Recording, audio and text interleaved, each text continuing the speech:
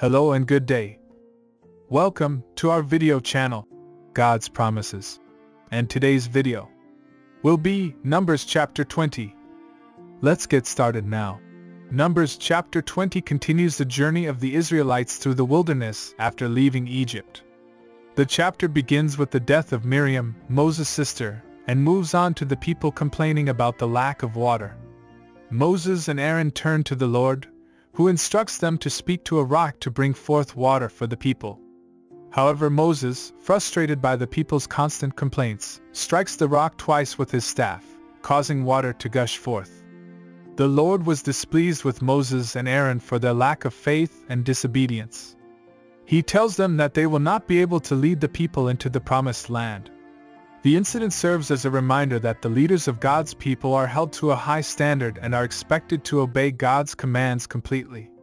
The story of Moses striking the rock also has significant symbolic meaning.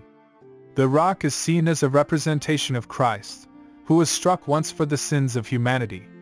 The fact that Moses struck the rock twice is interpreted as a lack of faith in Christ's sacrifice being sufficient for the forgiveness of sins. The story also teaches us about the power of our words and actions. Moses' frustration and anger led him to act in disobedience, and his actions had consequences not only for himself but for the entire community. We are reminded to be careful with our words and actions, especially in positions of leadership.